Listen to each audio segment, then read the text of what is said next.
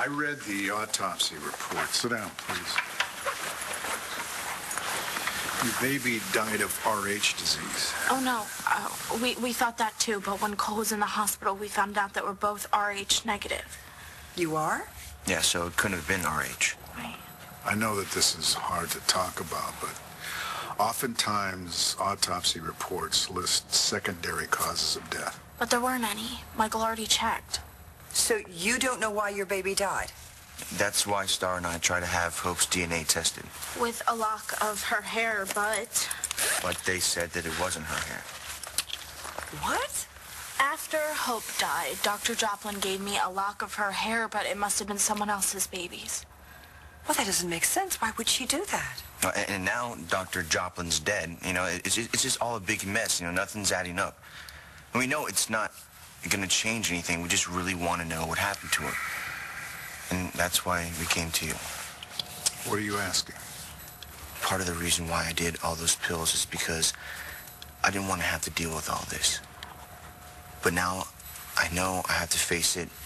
I know I have to live a different kind of life, so I don't do what I did to Matthew to someone else.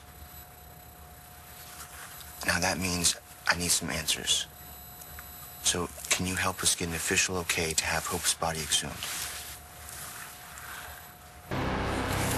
Have you spoken to Marcy about this? Yes, and she's okay with it. So is Michael. Yeah, he already talked to the coroner's office about it. But getting permission to open up a grave, I mean, that can take a while, right? Yes, it can. If you don't have someone to walk it through the bureaucracy. Okay, well, we were hoping that that person could be you. I know. Who am I to be asking you for a favor? I know I haven't earned it.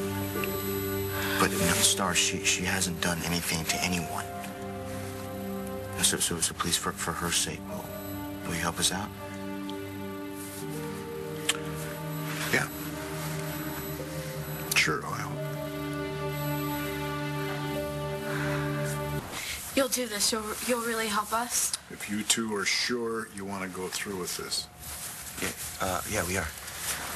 Okay, then. Thank you so much. Yeah, I don't even know what to say. You already did. I'll get on it right away. And I know that you're really busy, but... As soon as I find out anything, I'm going to let you know. Okay. Thank you. I'm sorry, just one more thing. You haven't heard from my mom or John yet, have you? No. Afraid not. Thanks. Cole, could I have a word with you? Yeah, just let me say goodbye to Starr, please.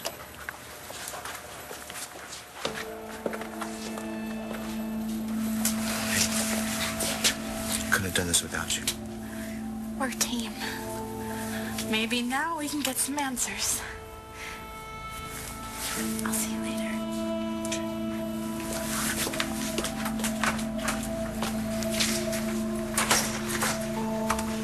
It took a lot of guts for you to come here today. Yeah? Yeah, you should be proud of yourself. I hope that your recovery's going well. I'm really happy that it is. One day at a time, right? Right. That's right. It certainly can't be easy with your mom gone. Well, I talked to her today. She sounds all right.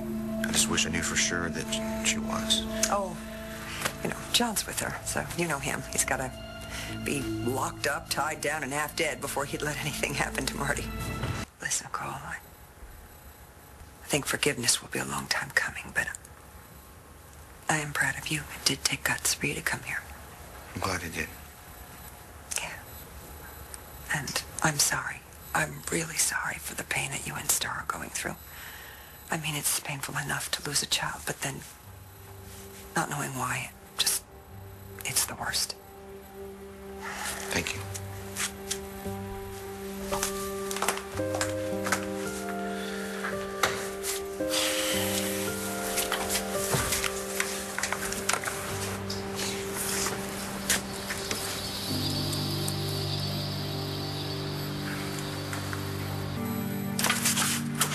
Thank God! What is with the 50 million messages? Well, it wasn't 50 million. It was 9 messages.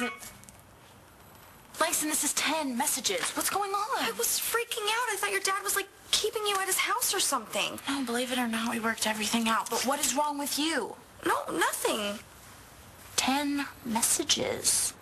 I was really worried, and I never get to see you. Stuff's been going on, but anyway, what's going on with you? Lyson, I think you should go first. Okay, are you ready for this? What? After prom, Marco and we're gonna go all the way. Not if I have anything to say about it.